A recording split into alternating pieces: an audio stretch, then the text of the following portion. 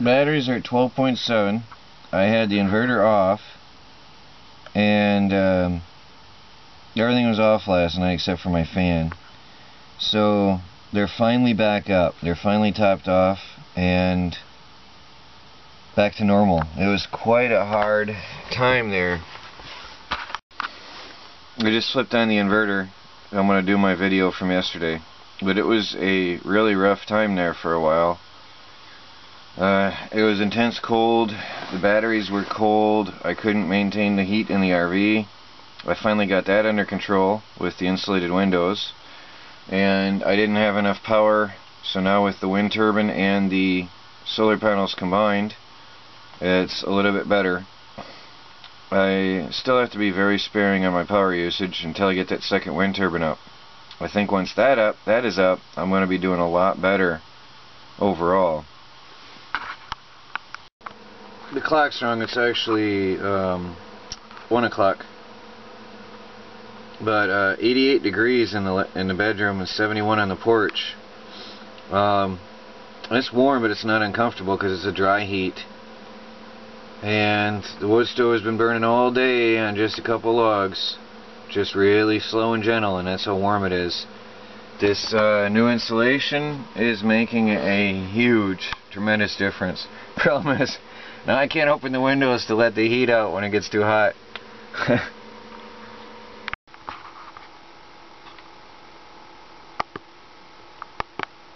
I don't know why cats like paper. I had a piece of scrap paper sitting there and she just made herself comfortable. You know what I'm talking about, you don't you, baby cat? Huh? Are you comfortable?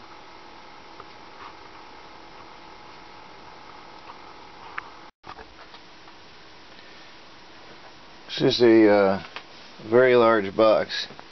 It says Windy Nation on it, so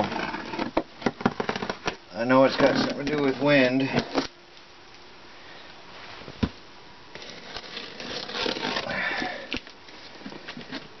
The one guy that got me the 350 watt turbine has ordered me something else, so this might be the other thing he had told me was coming. Let's see. These guys package this up tight. I haven't seen staples on a box in a long time.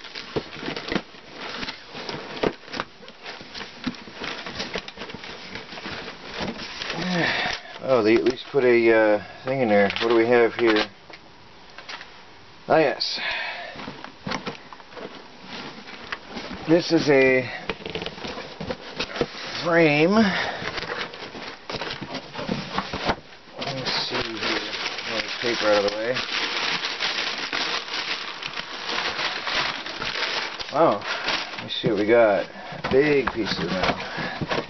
This is a frame for an alternator to mount on. Oh wow, look at that nice bushing. Oh nice. So that sits, I'll have to look at which way is upright. There's a big plastic bushing. The pipe goes through here. I like that. Uh-oh. Hope the bolts aren't lost. That'd be bad. There's one single bolt. Where's it from? So there is... oh yeah, there's some loose stuff. I hope there's nothing missing. There's a bolt laying in there. Oh, there it goes. Okay, one bolt came apart. Not a big deal. So this is a mount for an alternator wind turbine. That'll be interesting to try. I do have an alternator. That'll be interesting to try out. The way it looks, I guess, you pull an alternator up front, you mount this thing up in the air and put the tailpiece on, and you've got yourself a alternator wind turbine. Now I don't have a PMA, a permanent magnet alternator. I have a standard alternator, but I'd sure be curious to see what happens if I tried it with the field windings engaged.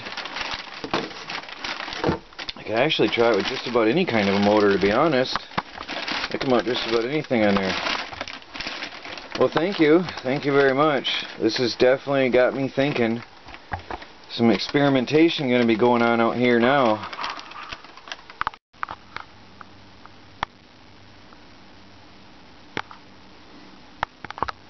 It's another thing about living off the grid, out in the middle of nature.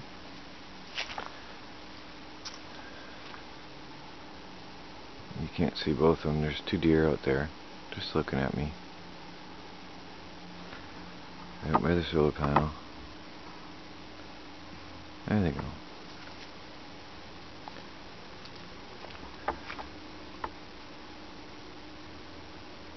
Not very afraid, really. Just sitting there. Actually, it's a doe and her fawn from this year.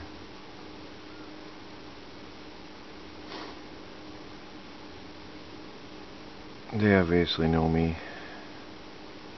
The baby flicks her tail and just walks along.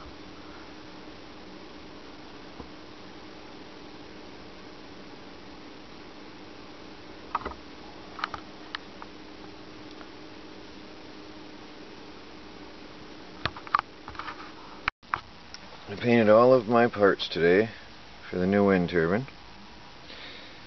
I might have to, that might be okay.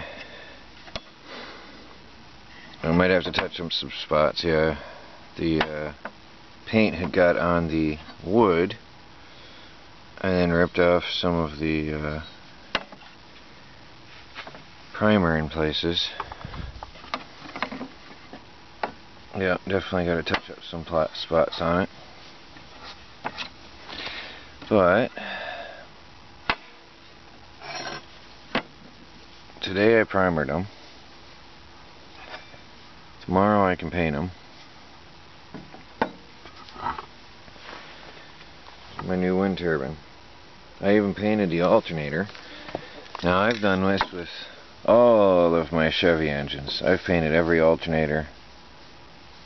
It isn't going to hurt them at all to paint them. Actually, it's going to protect them from corrosion. Paint your alternator. So I got that all primered, ready to go. I'll put these in for the night so they don't get wet in case there's a dew. I highly doubt it, but just in case. And tomorrow I'll paint them. I just can't find my paint. What's up, big rooster? Birds follow me around. They're enjoying their freedom now that the hawks are gone. Even the hen is out today. Little girl.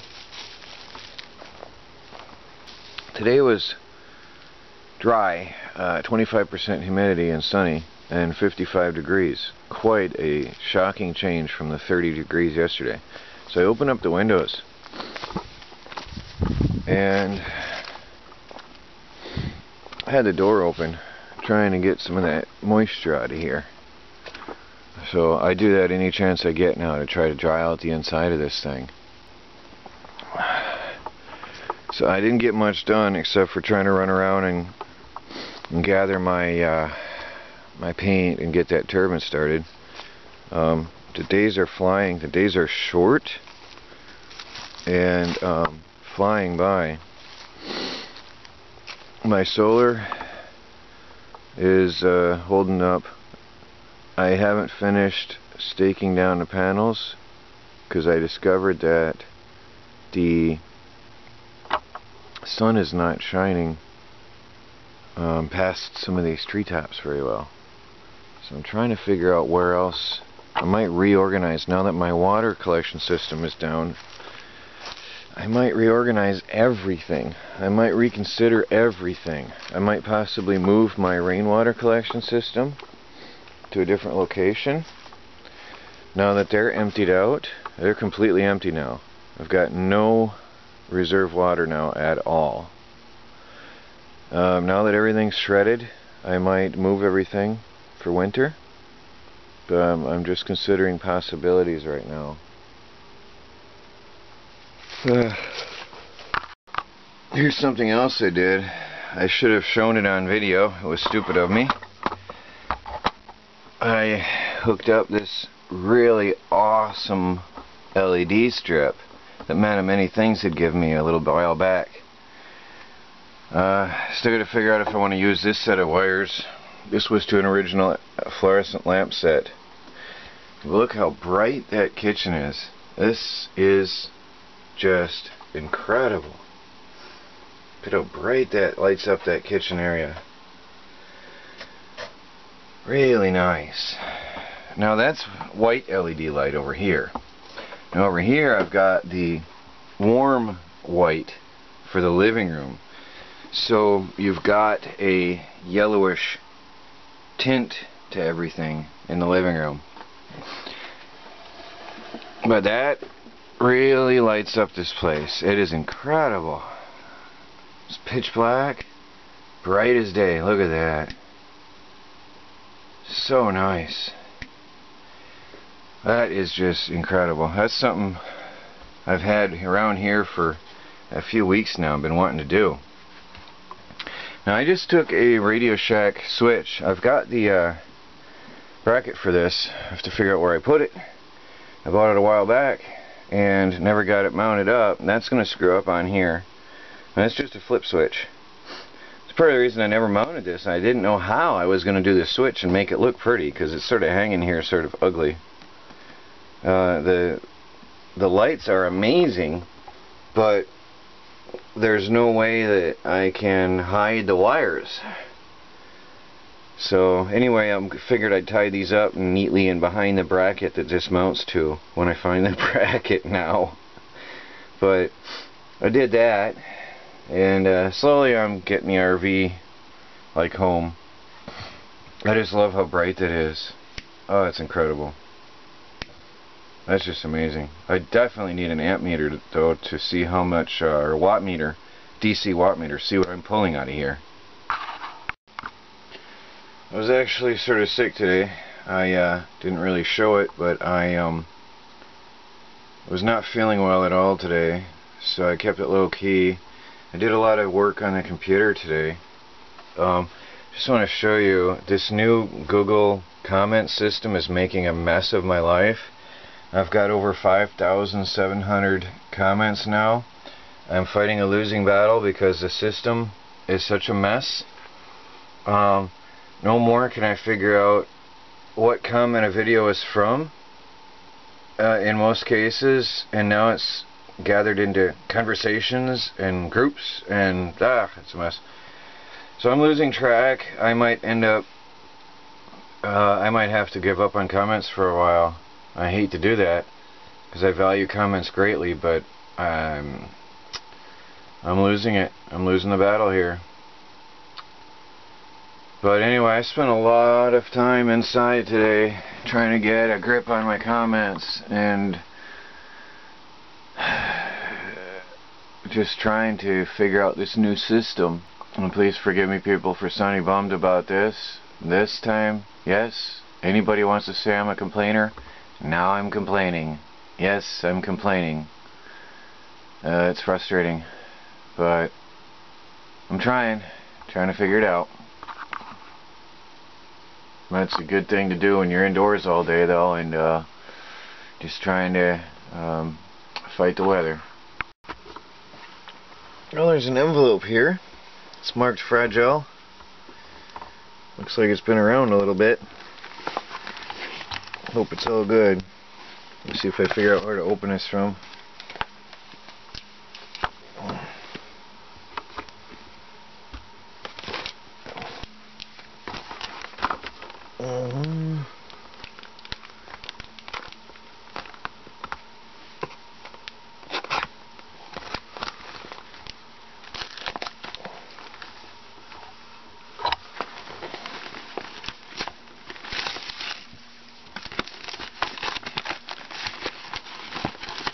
See what we have here.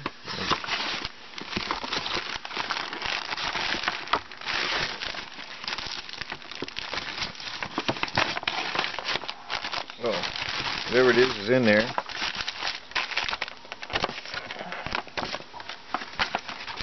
Let's see what we have. Something well wrapped. What's this? Looks like a hub blade, or a hub assembly. What do we have here? Oh! I am never again going to suffer for wind energy, I believe.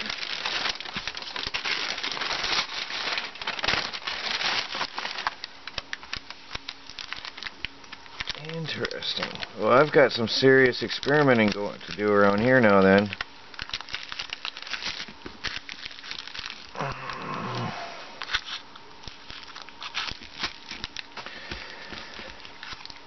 I know what that is now. I recognize that thing from the previous wind turbines I've been opening. So that tells me what this is. This is going to be wind turbine blades.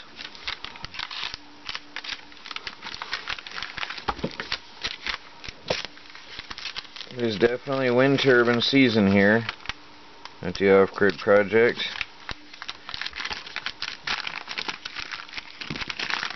Definitely.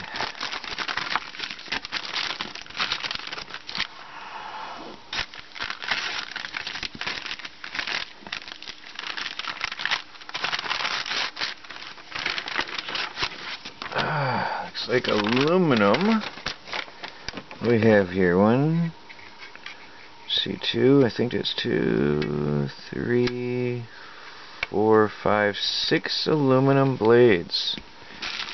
The mounting hardware. Well, I wonder if that'll fit my little guy. That's a curious idea. That would really cause him to kick up some power. Or a treadmill motor. I think I'll have to see what I can do with that. That's pretty cool. Well, I'm not going to have any shortage of energy out here anymore. Well, thank you.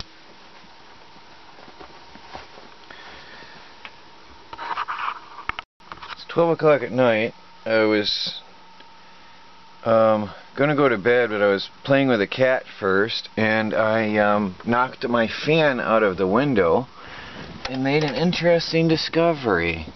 I don't know if you can see this. I highly doubt you'll be... maybe you can. See this little thing shaking in the breeze? This little piece of whatever hanging on a cobweb? There's hot air flowing through this window. Now, I've designed this so, of course, everybody says heat rises. Yes, heat rises. The roof of the shed is right there, literally right there.